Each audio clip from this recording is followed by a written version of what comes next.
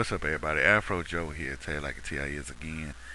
And I've been trying to keep up with the Trayvon Martin case. And this whole damn case has been throwing me out. Now, you see this girl named Rachel. She testified twice. And she was been the only person defending Trayvon. It's kind of weird. Only one person out of every person that's been on the witness stand that took up for Trayvon. And I remember, like, and there's some information that the prosecutor and defense don't even know. I don't think that didn't even come up in the case. Okay, now this is Mark Oysterman. Like I'm gonna put the video of him saying, "Oh, he picked that gun out for Zimmerman to kill Trayvon Martin with."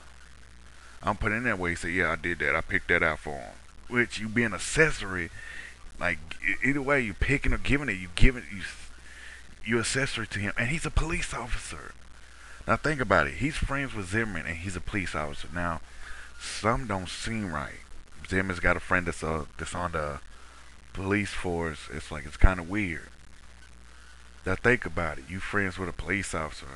A lot of evidence been changed or not, that's not there and all this and that.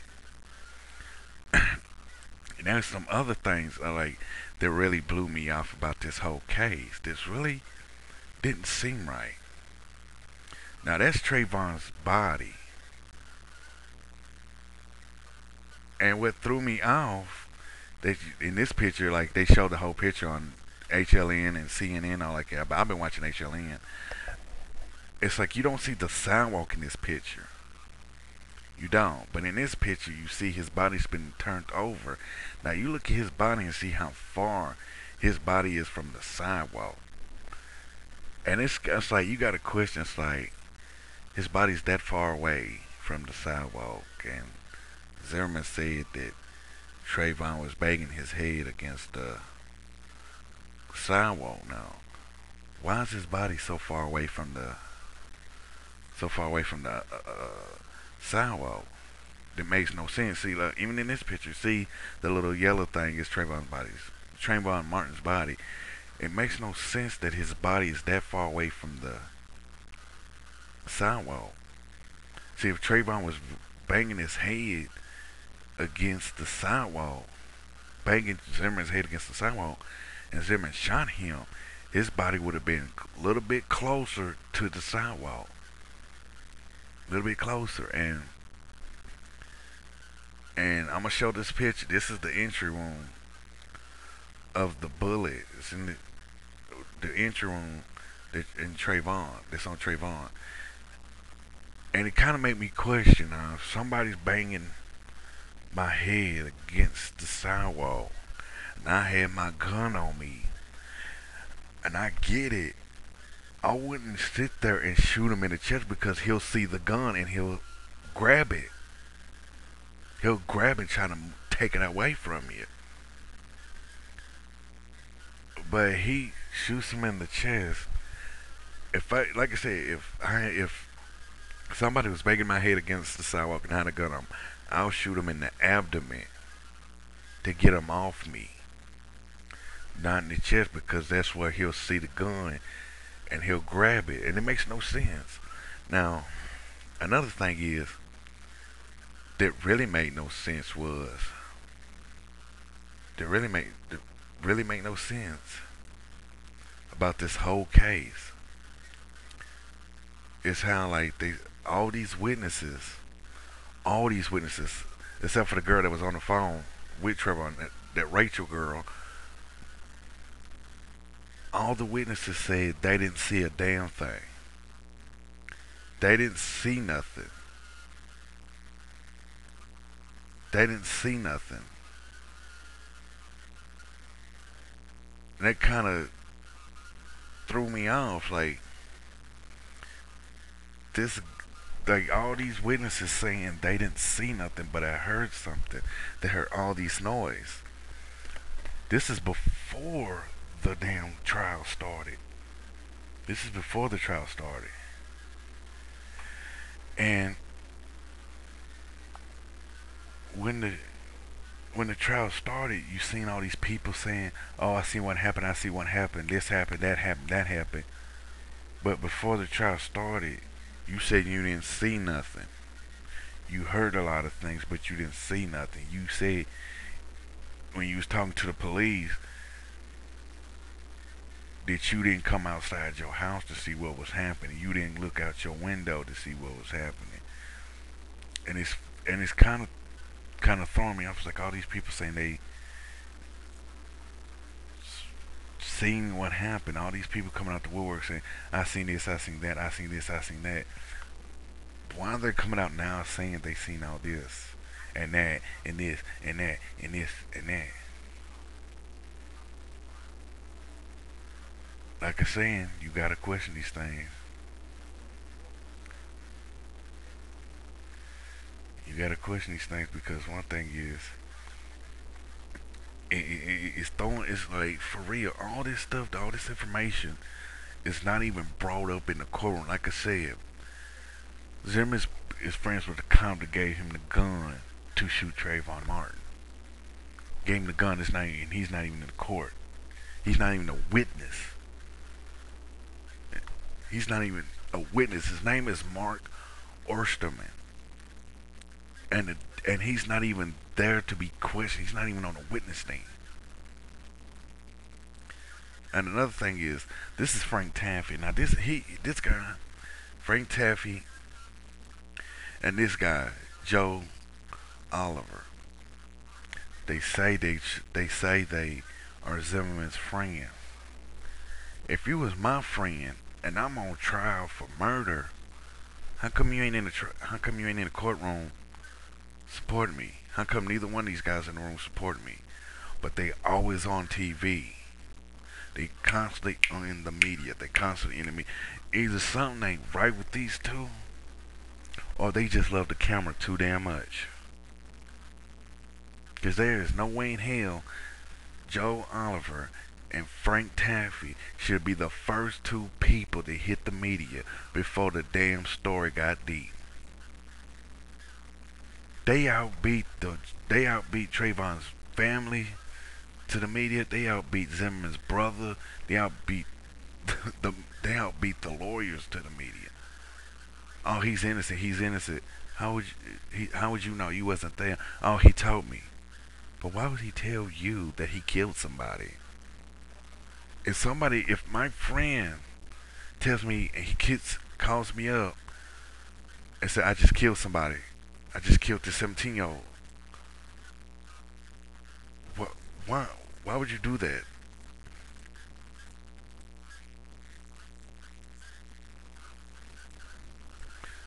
Like I said, why would? It's for real. It makes no sense. Why would I? And one thing about Taffy though, they was doing a walkthrough. They was doing a walkthrough on the route that Trayvon was going home. They say that he had to cut through Taffy's yard to get to. Trayvon had to cut through Taffy's yard just to get home. Now, and one thing is, if and Zimmerman said he saw Trayvon standing in his friend's Taffy's yard, and Taffy said, "Oh, I saw him standing in my yard,"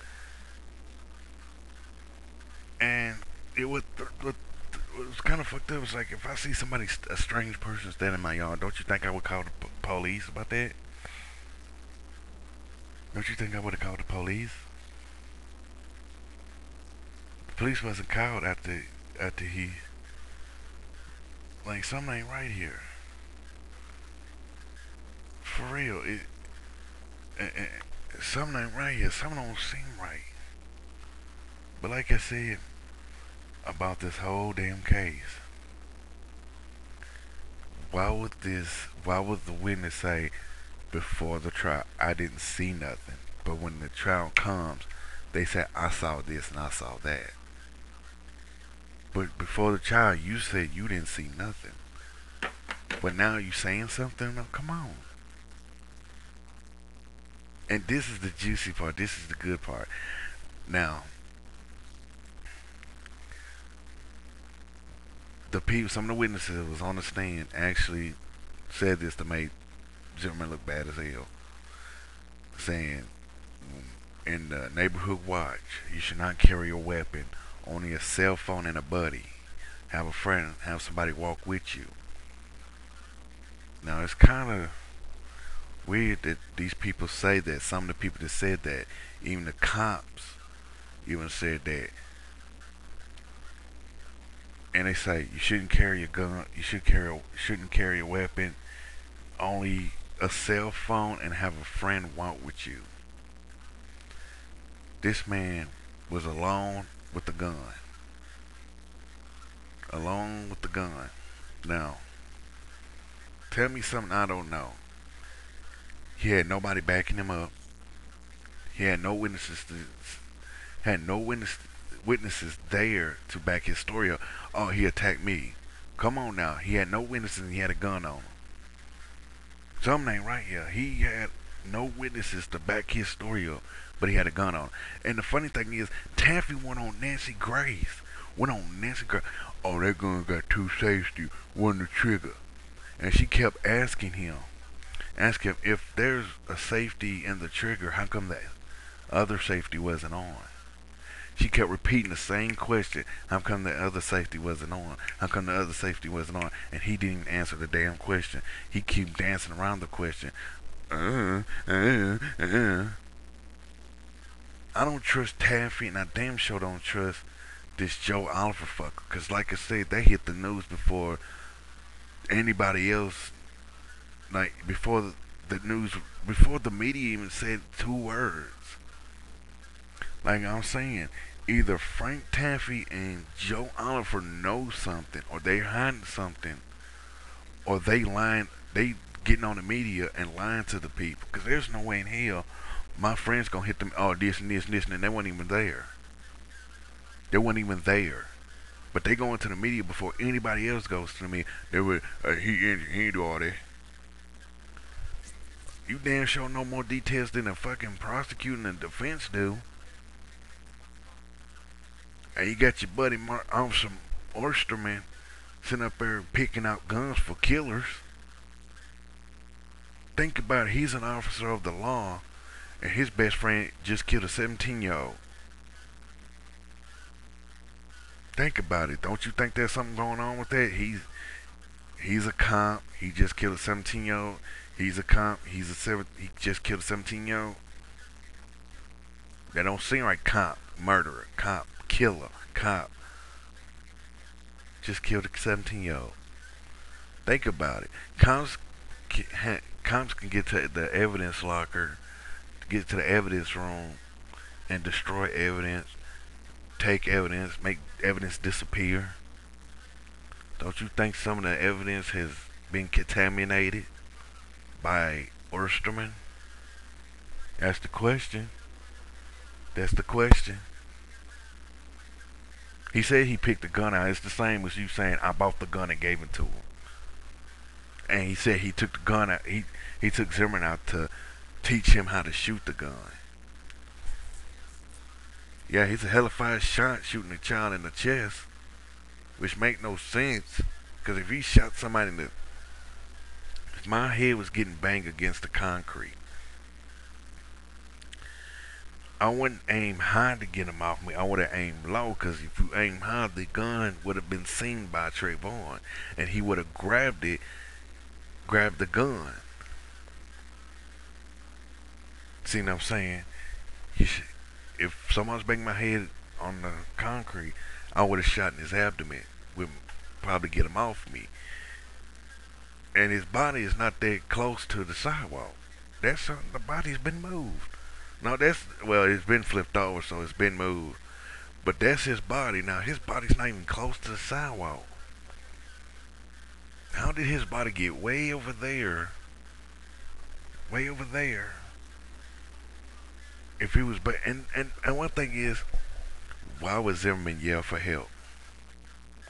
Don't sit there and say, oh, because he had some 17-year-old. Why would he yell for help if he had the upper hand and had a gun on him?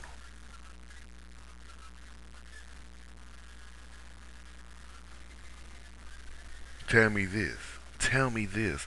Why would Zimmerman yell for help if he had the upper hand and he had this gun?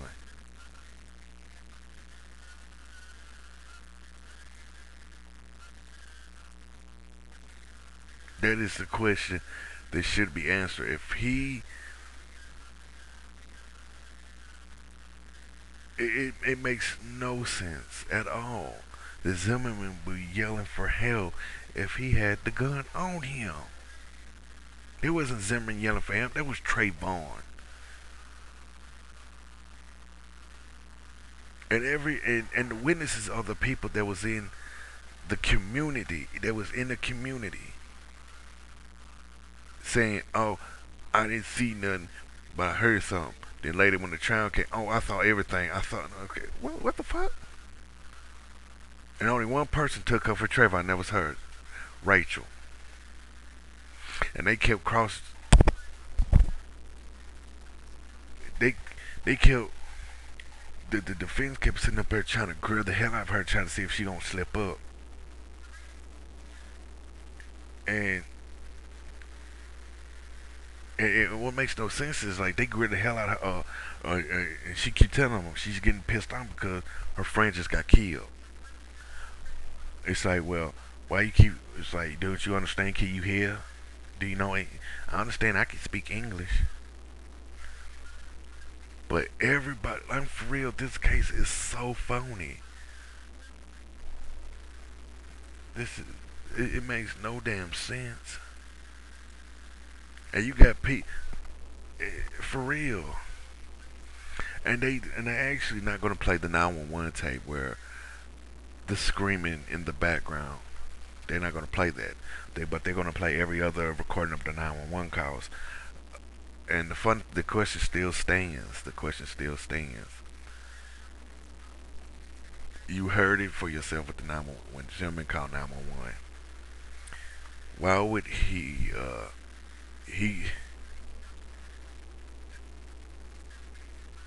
and about when he called 911 and the dispatch sat there and say, are you following him? And Zimmerman said yes.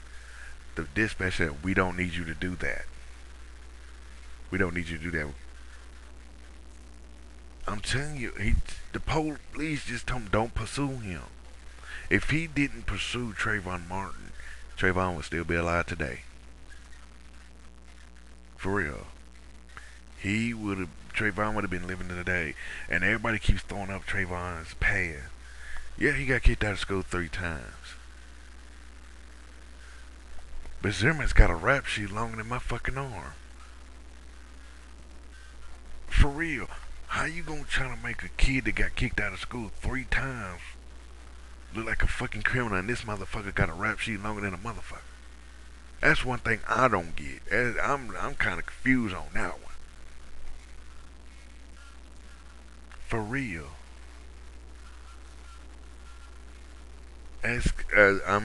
My mind is blown because dumbass people was, oh, Trayvon was a criminal, but Zimmerman's got a record. Zimmerman had the police called on him a lot of times. A lot of times. Being kicked out of school 3 times does not amount to what Zimmerman did. Think about it. Y'all can sit there and bitch about Casey Anthony, the ones that say, oh, Trayvon was a bad kid. And it's the same motherfucker said, oh, Casey Anthony needs to die. Why you gonna sit there and say Casey Anthony needs to die, but turn around and say, oh, Trayvon deserved to die because he's been kicked out of school 3 times? But Simmons got a rap sheet longer than a motherfucker.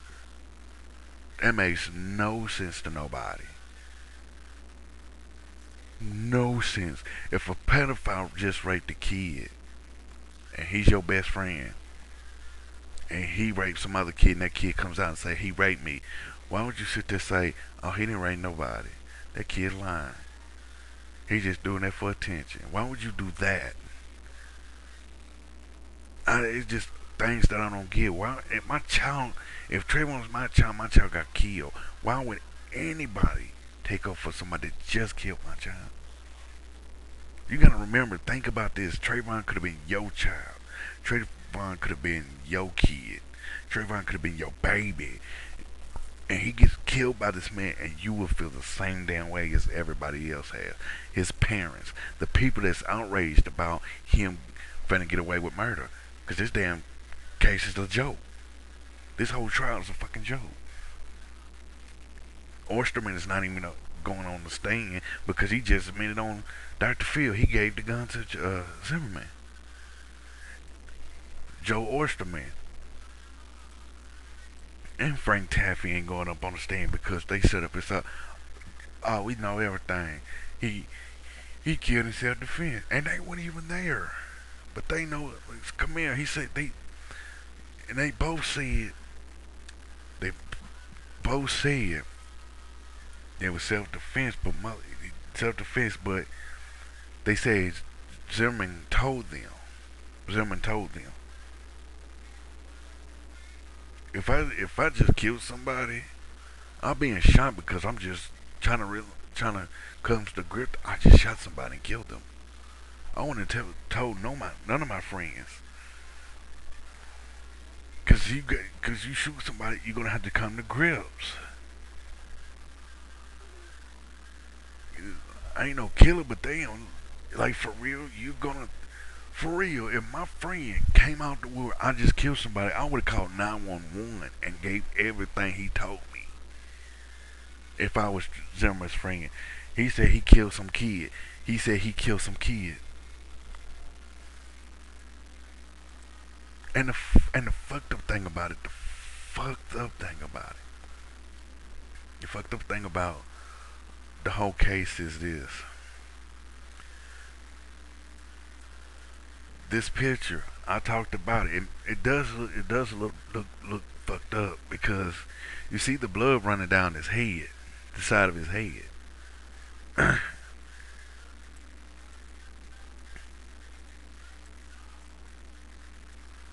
And you see his nose busted now on the video camera, on the camera where he was getting taken in to get booked.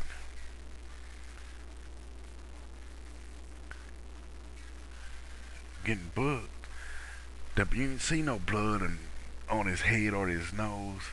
And the funny thing about it is, when he got taken into custody into the police station, how come when they released him, they gave him back the murder weapon? Why they give him back the murder weapon? Why would you give a murder back the murder weapon? That's the question. Why would you give this man back the murder weapon?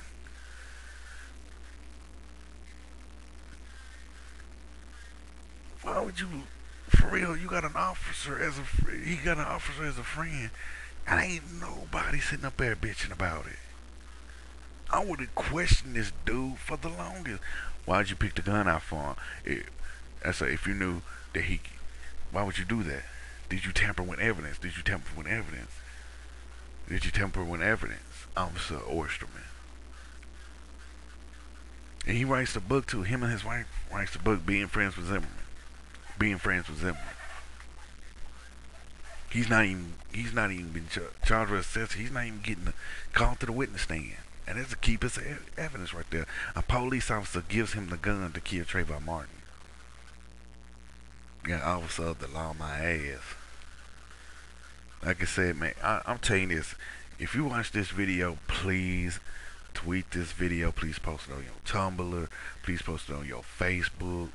Please, because this shit is just got real. Why would Zimmerman yell for help if he had the upper hand, that he had a gun? Why would he yell for help? You tell me this shit. And I will actually put the video of where I'm actually put the video where Officer Osterman admitted that he gave him the gun. Follow me on Twitter. Follow me on Twitter at AfroJoeTheWookie. Follow me on Tumblr. Subscribe to my YouTube channels, CeeLo Jr. 2, CeeLo Jr. 3. Please tweet this video. Please put it on Tumblr. Send me what you think. I don't want to hear none of them motherfuckers. Trayvon deserved to die because that's kind of fucked up. It could have been your child. It could have been your fucking child or your niece or your nephew that got killed. This has been Afro Joe. 10 like TA is peace, love, and Afro Grease.